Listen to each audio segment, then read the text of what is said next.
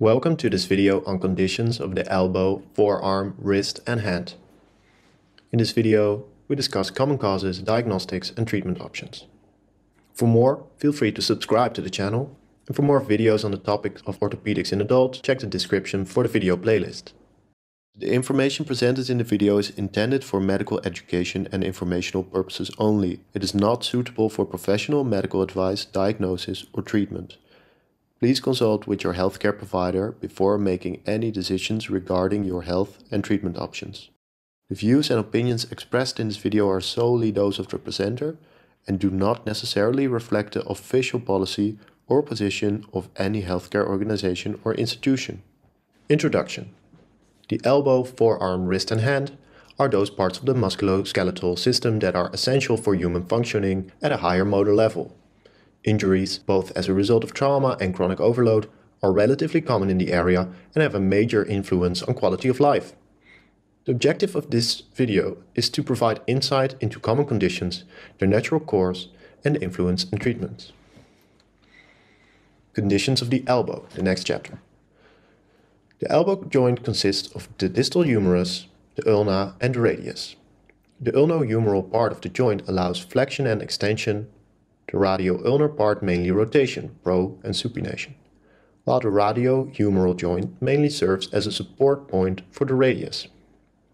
Many muscles that are necessary for hand and wrist function are inserted around the elbow, which can cause a relatively large number of overuse injuries around the elbow. Extra-articular disorders of the elbow comprise olecratic bursitis, tennis elbow, golfer's elbow, and cubital tunnel syndrome. Olecranon bursitis is an inflammation of the bursa, a fluid-filled sac that cushions the elbow joint. Tennis elbow is an inflammation of the tendons that attach to the bony prominence on the outside of the elbow.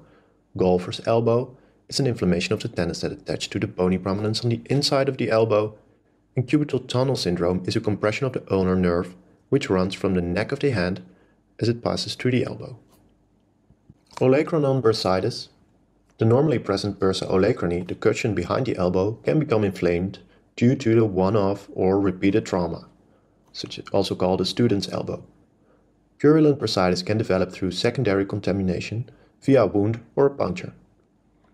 Rheumatoid nodules or urate tophi can both occur at the level of the olecranon, and the tophi feel harder. Rheumatoid nodules fit into a general clinical picture. Relieving the elbow, possibly puncturing the acute bursitis, is the treatment. In chronically recurrent bursitis, excision is appropriate, and in case of purulent bursitis, it must be drained.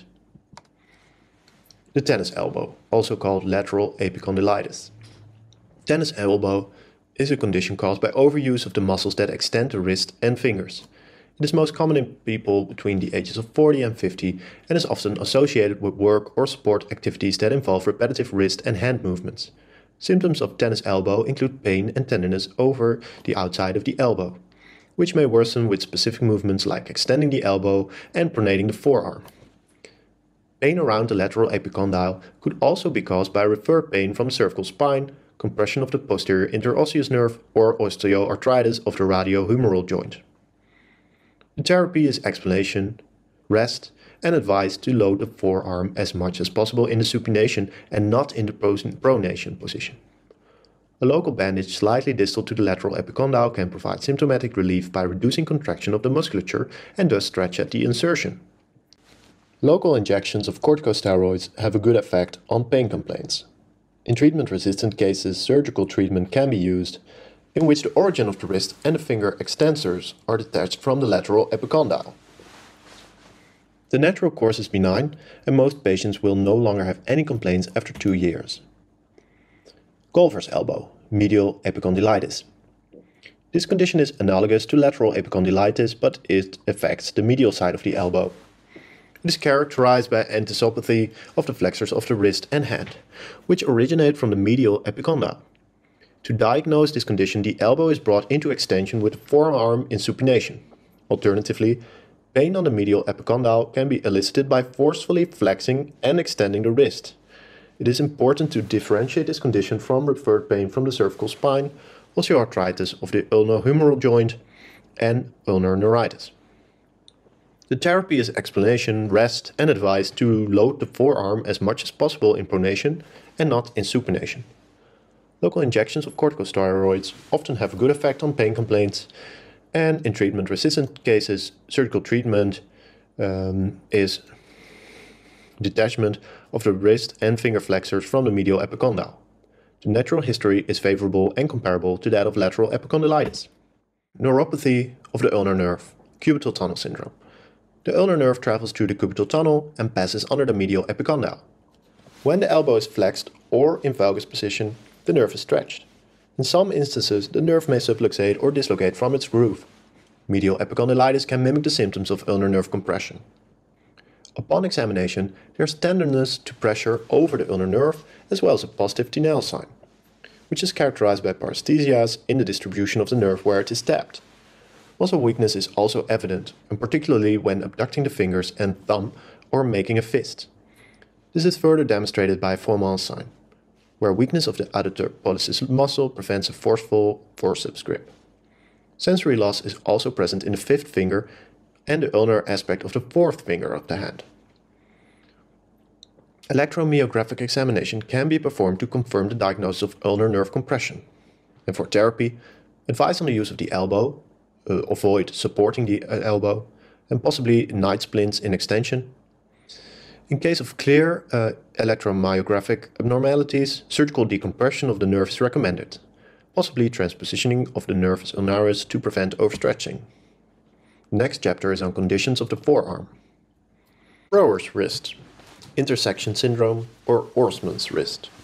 A common condition known as intersection tendinosynovitis arises from local irritation at the intersection of tendons on the dorsal radial side of the forearm. The irritation results in inflammation of the tendons, causing pain and sometimes swelling in the area slightly proximal to the extensor retinaculum of the wrist. Typically, the pain is located approximately 4 fingers proximal to the radiostyloid process. Differential diagnoses for intersection tendinosynovitis include de Quervain's tendovaginitis, which is an inflammation of the tendon surrounding the thumb, and isolated neuropathy of the superficial branch of the radial nerve. Treatment for intersection tendinosynovitis typically involves conservative measures such as rest, avoiding excessive strain, and the use of NSAIDs to manage pain and inflammation. In some cases, relief splints may be recommended to further reduce strain on the tendons. Conservative treatment is generally effective in resolving the condition. De Quervain tendovaginitis, also known as stenosing tenosynovitis, is an inflammation of the tendon sheath surrounding the thumb. It occurs at the styloid process of the radius, where the tendons of the abductor pollicis longus and extensor pollicis brevis muscles pass through a narrow tendon sheath.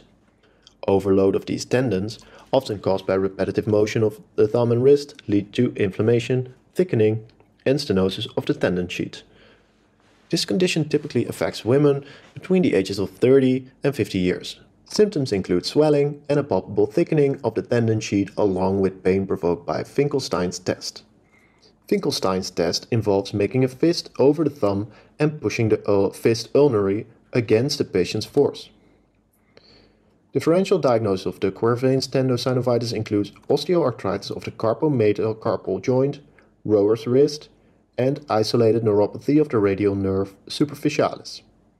The treatment for de Quervain's tendinosynovitis initially involves conservative measures such as explaining the cause, providing instructions on load management, and possibly injecting corticosteroids into the tendon sheath, not into the tendon itself. In some cases, immobilization of the wrist and thumb in a splint or plaster may be necessary. If conservative treatment fails, surgical decompression can be performed by incising and leaving the tendon sheath open. However, the procedure carries a risk of injury to the superficialis cutaneous branch of the radial nerve. Volkmann contracture. Volkmann contracture, a late-stage complication of compartment syndrome in the forearm, results from prolonged extensive pressure on the muscle compartments, leading to muscle necrosis and fibrosis. It typically occurs following supracondylar fractures of the humerus or forearm fractures, especially when vascular injury is present. Early recognition of the compartment syndrome, including fasciotomy, can prevent Volkmann contracture. Symptoms include pain during passive stretching, paresthesias in the medial nerve distribution, and edema in the flexor compartment. Treatment involves tendon lengthening and muscle transpositions to improve the deformity and functioning of the affected hand.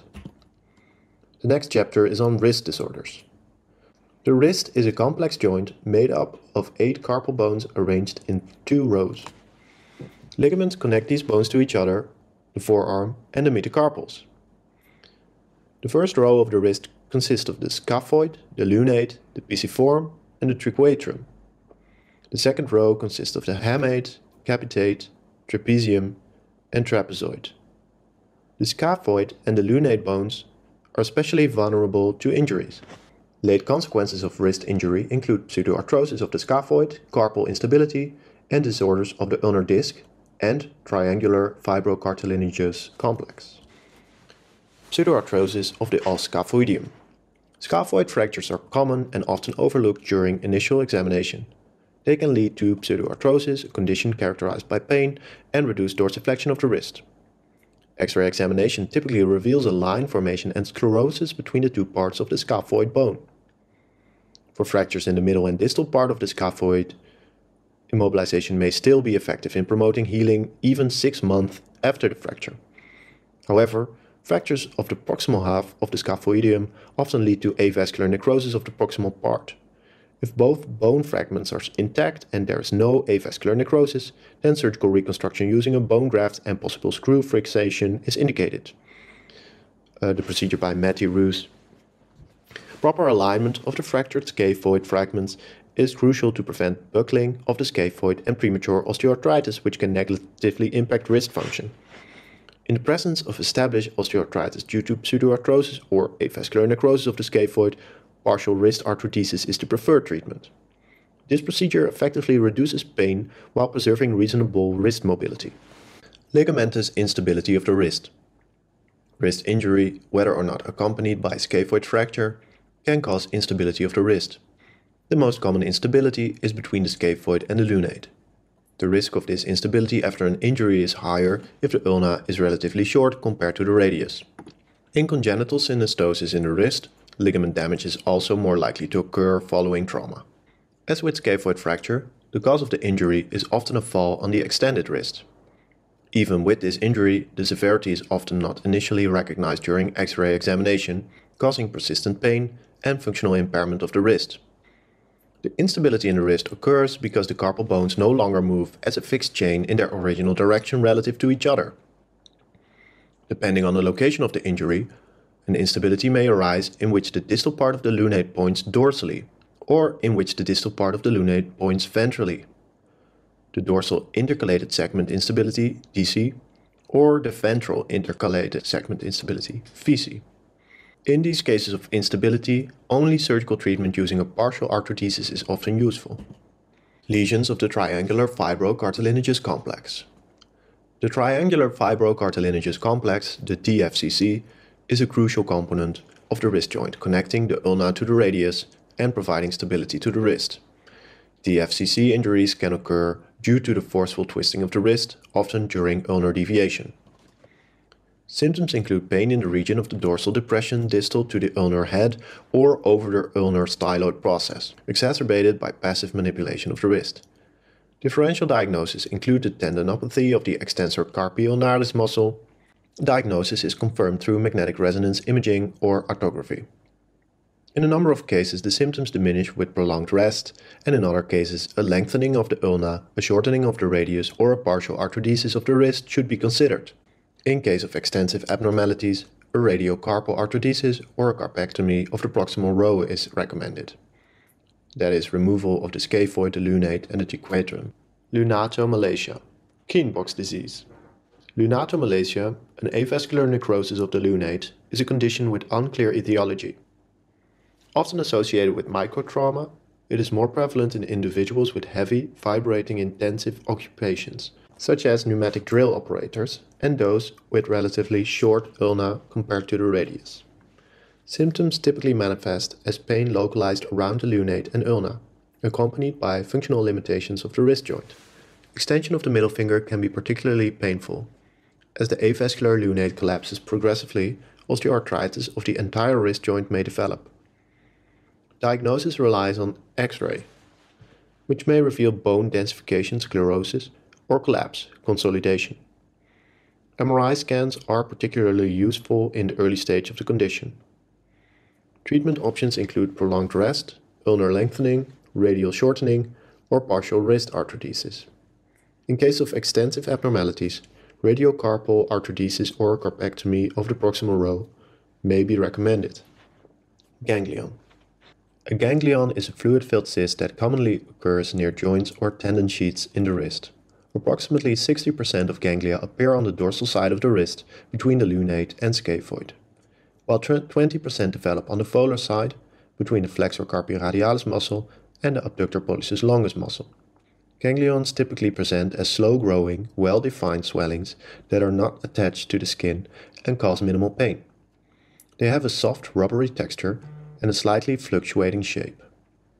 Differential diagnosis of a ganglion includes bone or soft tissue tumors. In most cases, simply explaining the condition to the patient is sufficient treatment. The majority of the ganglia resolve spontaneously within 1 to 2 years. If necessary, aspiration of the ganglion fluid and injection of corticosteroids can be performed, but this procedure has a 50% recurrence rate. Surgery is an option if conservative treatment fails, but even surgical excision carries a 10 to 20% risk of recurrence. Carpal tunnel syndrome. Carpal tunnel syndrome, CTS, is a common nerve compression that affects the volar side of the wrist and forearm. It occurs when the median nerve located in the forearm becomes trapped under the flexor retinaculum, a band of tissue that connects the carpal bones. The narrowing of the carpal tunnel can be caused by various factors, including synovitis, tenosynovitis, or fracture. CTS is more prevalent among women between the ages of 40 and 50 years and can also develop during pregnancy due to fluid retention. Typical symptoms of CTS include numbness, tingling, and burning sensations, particularly at night in the middle 3 fingers and sometimes in the thumb. In advanced stages, CTS can lead to muscle weakness and atrophy of the thumb muscle. Treatment for CTS typically starts with conservative measures such as exercise modification, splinting, and medication. An injection of corticosteroids around the nervus medianus in the carpal tunnel may reduce symptoms for a long time. In case of long-term complaints, motor deficits can be detected on an EMG. Surgical treatment, in which the ligamentum carpi transversum of the wrist is cleaved, gives a good result. A rare counterpart of CTS is ulnar nerve compression in Guyon's canal, which can present with muscle atrophy of the little finger, but no sensory disturbances. Treatment for this condition also involves surgical decompression. The next chapter is on hand disorders. Osteoarthritis of the carpometacarpal joint of the thumb. CMC1 osteoarthritis is a degenerative condition affecting the joint at the base of the thumb, primarily afflicting women over 40 years of age. Differential diagnosis includes duct-afferent tendovaginitis and tendinopathy of the flexor carpi radialis or flexor pollicis longus muscle. Carpal tunnel syndrome often co-occurs with CMC1 osteoarthritis. Symptoms include pain upon axial compression and joint movement, abduction contracture of the CMC1 joint, and hyperextension deformity of the MCP joint.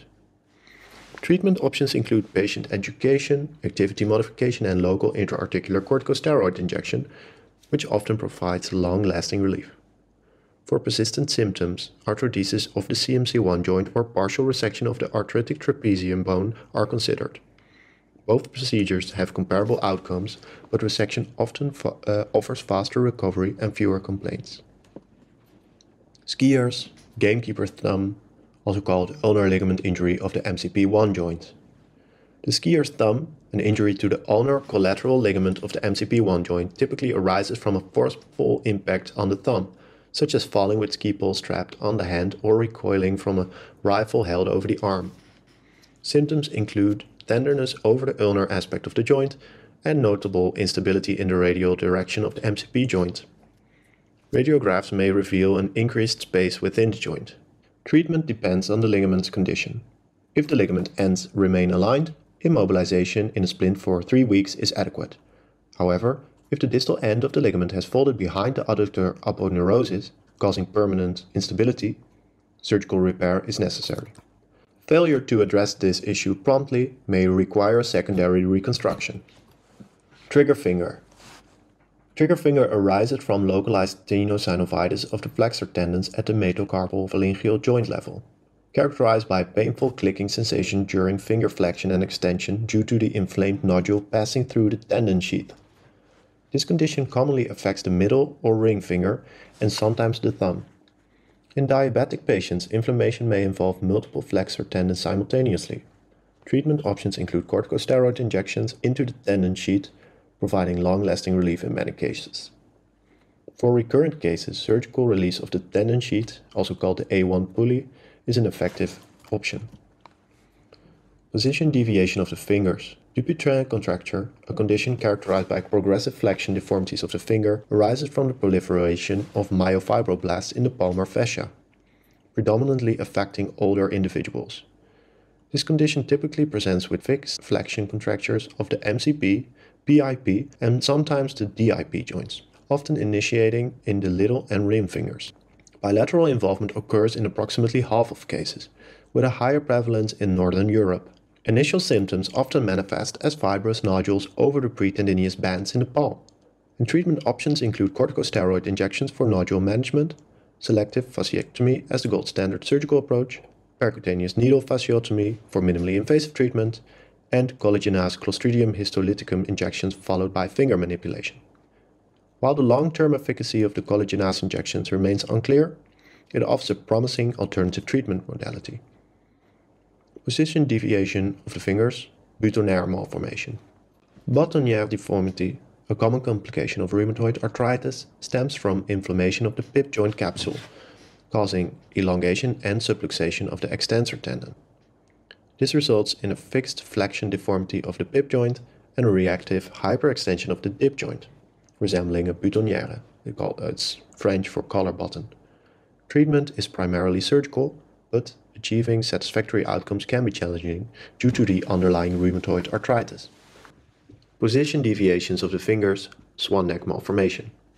Swan neck deformity is a condition characterized by hyperextension of the middle joint and flexion of the end joint, giving the finger a swan-like neck appearance. The exact cause is complex and multifaceted, but it is particularly prevalent in individuals with rheumatoid arthritis. The deformity manifests as a subluxation of the MCP joint, hyperextension of the pip joint, and flexion of the dip joint. Early interventions with splinting and potential synovectomy can help prevent further worsening of the deformity. In severe cases, surgical reconstruction of the extensor mechanism and reduction of the MCP joint may be necessary. Infections around the hand. Due to the interconnected nature of tendon sheaths in the hand, infections can rapidly spread throughout the hand and wrist. Prompt treatment is crucial to prevent irreversible damage and residual abnormalities. Any infection in the hand or wrist should be considered an emergency and treated immediately. The paronychia is an infection of the cuticle that extends under the nail. It is often caused by a combination of aerobic and anaerobic bacteria. The infection manifests as redness, swelling, and possibly purulent secretion under the cuticle. Treatment involves draining the infection using a wet bandage. Surgical drainage may be necessary in some cases. Paronychia can be challenging to treat if it is caused by a fungal infection such as Candida albicans. Uncus incarnatus. Ingrown fingernails, often caused by improper trimming, can lead to secondary infection and abscess formation beneath the nail fold. Treatment typically involves partial nail excision, and in cases of recurrent ingrown nails, complete nail extraction may be necessary. The hand abscess is an infection that affects both the palmar and dorsal side of the hand.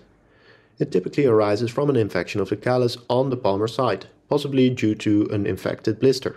The infection can spread through the dorsal side because the palmar skin is tightly adhered to the underlying palmar fascia. This also limits palmar extension. This results in swelling on both the palmar and dorsal side of the hand, accompanied by abduction of the fingers on both sides of the interdigital space. Treatment involves incision and drainage of the abscess on both the palmar and dorsal side to ensure adequate drainage of the infection. Handphlegmone. A handphlegmone is a severe soft tissue infection that develops from an untreated hand abscess. It involves extensive inflammation and swelling of the soft tissues on both the palmar and dorsal side of the hand. Treatment is primarily surgical and consists of extensive drainage to remove the accumulated pus and promote healing. purulent tenosynovitis of the flexors. Flexor tendon sheath synovitis is an inflammation of the synovial sheaths that surround the flexor tendons in the fingers. The sheaths of the index, digitus 1, and little finger, digitus 5, extend into the wrist, allowing infection to spread to this area. In contrast, infections tend to remain localized in the shorter tendon sheaths of the flexor of the middle finger, ring finger, and little finger. To distinguish between flexor tendon sheath synovitis and localized abscess, it's important to check for pain when passively stretching a finger. In all cases of flexor tendon sheath synovitis, surgical drainage is required. This involves opening and rinsing the inflamed tendon sheath to remove pus and promote healing. You can show appreciation for the content by liking, subscribing, or commenting on the video.